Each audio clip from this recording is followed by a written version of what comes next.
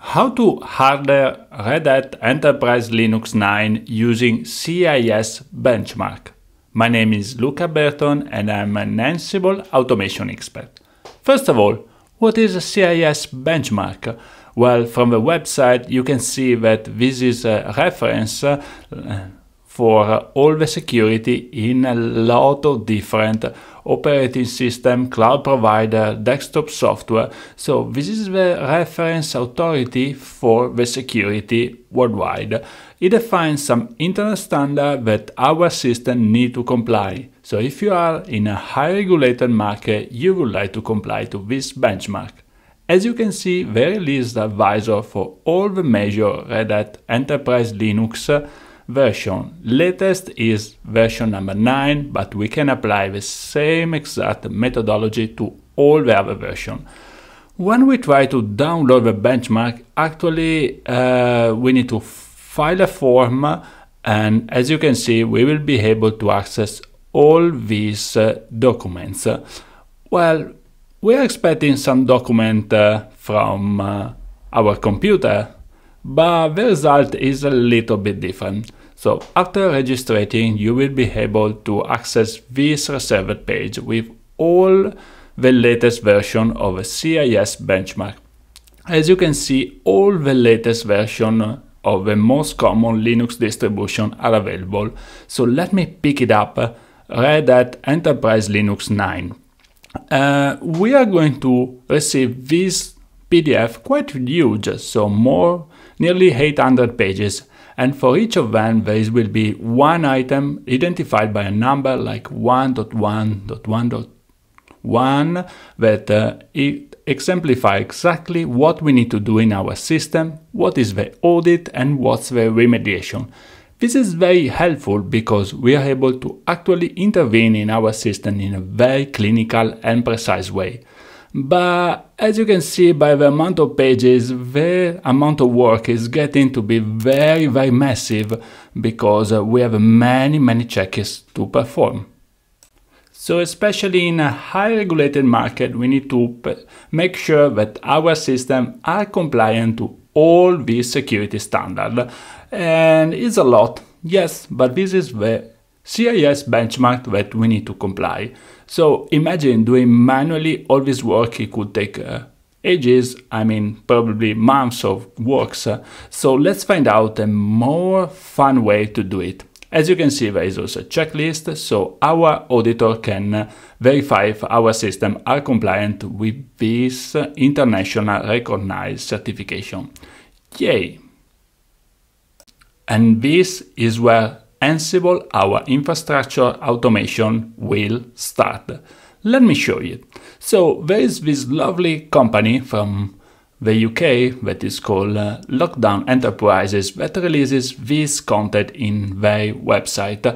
And I was dig down, and actually they are following CIS benchmark and also STIG benchmarks. This is great because it meets the latest pci-dss as well as ISO 27001 and the latest NIST certification. This is very, very interesting. And well, they are also suggesting to use a different type of tool, but I think where they excel is creating some Ansible role with all the checks that we need.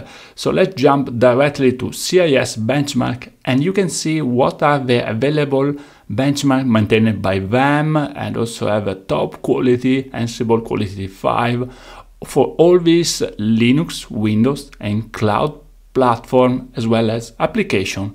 So we can just jump directly to RHEL 9 CIS and apply to our system. So there is also additional parameter if we need to enable some specific audit stuff, and yes, also STIG benchmark are covered. But I think that CIS benchmark are more up to date at the moment. You can take a look on the Getting Started guide that define exactly how to run this code there. Okay, But the meaty part is here, into the remediate, because yes, we are not going to only audit, we are going also to taking action to remediate and correct the system to meet the CIS benchmark. Yes, isn't this magic? This is why I love automation. Let's get it done. Okay, I think the best way is to use Ansible-Galaxy tool to actually download the related role. So first thing is actually to select the CIS role. As you can see, is released under GitHub, so we can take a closer look at all the code and what is going to execute in our system. Let's go to the code snippet and copy the HTTPS repository.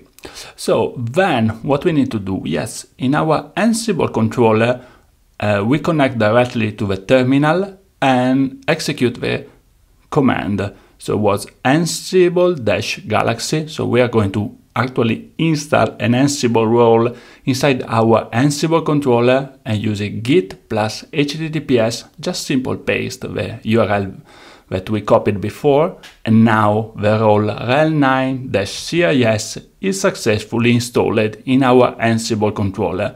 So this code was downloaded by Ansible Galaxy command line tool inside our workstation or Ansible controller. So from now onward, we can use to check our server.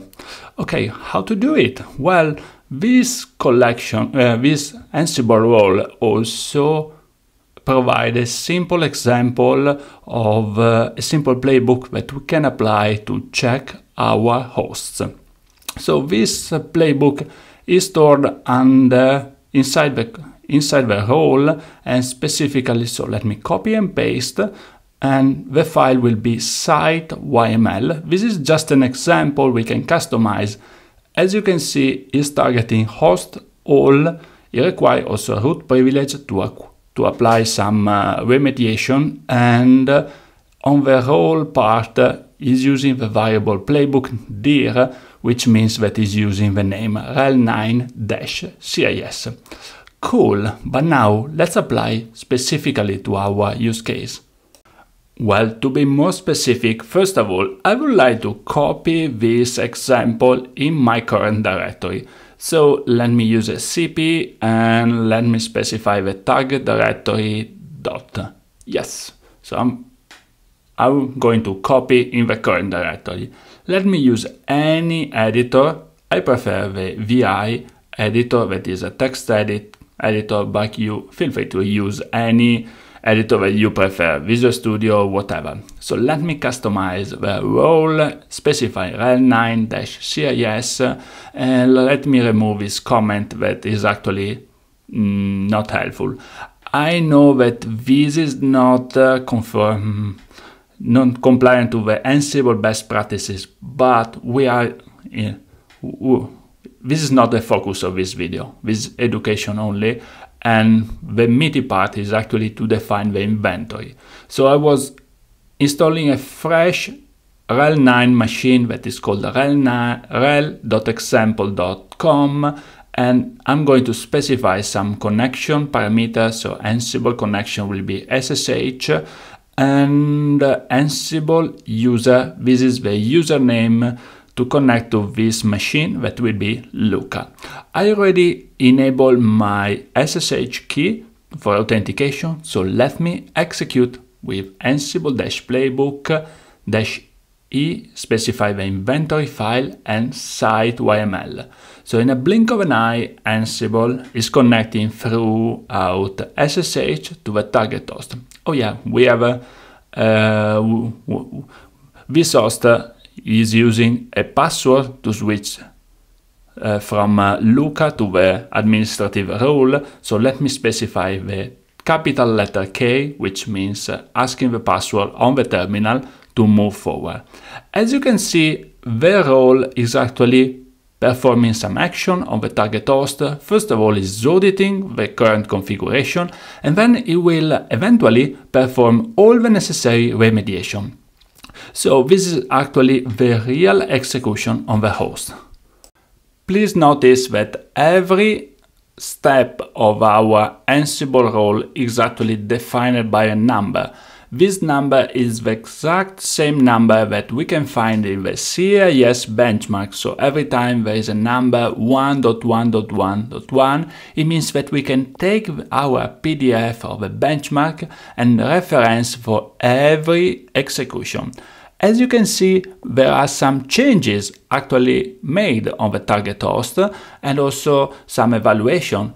So I think our Ansible technology is the best technology for performing every action on the host, because we can store the log of this execution and show to every auditor that we actually executed what exactly was described in the document.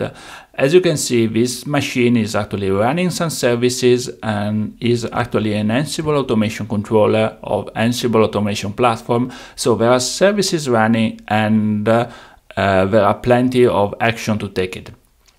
This role, however, is not perfect, and it might end up with some error. This is one example. For example, is try to launch the Ansible handler to restart postfix, but we don't have any postfix server on this machine. So what you gonna do it is just rerun the same Ansible playbook, and you ended up in a different situation. As you can see, there were more than 300 checkings executed automatically and more than 100 changes already performed. So this is an invaluable amount of time saving, and I'm so happy to share with you, my community, how to hardening a Red Hat Enterprise Linux 9 using CIS benchmark. You can apply the same methodology to hardening a Windows machine or a different type of Linux distribution. Just for the sake of you to understand, I was speeding up a little bit the video because this execution is taking longer. It depends by the performance of your machine in the end of the day. And as you can see, there are many checks to be executed. So it's gonna take some time, but you can enjoy having a coffee and a cup of tea, and especially if your fleet is big, you just need some time. But the best thing is that everything is executed automatically and also is doing some remediation. If you don't need the remediation part, you can always launch your Ansible code with --check, which means that it will be only prompted out the action to take on the target host. Everything sounds so magic. However, we still need to execute some decision manually, and this is why I like this type of role, because it pointed out which action we still need to investigate. As you can see, there are, in the end of the day, there are more 333 checkers. We did automatically 4 remediation. However, we have still 16 warnings that require investigation. Okay. From the long document that we've seen before, we ended up having only 16 warnings to check it out. I think this is great because we can end up in like 1 day of work, and the end of the day we are compliant with one of the best worldwide benchmark for about Linux operating system. And this is great. I'm so happy about Ansible technology. Let's automate more.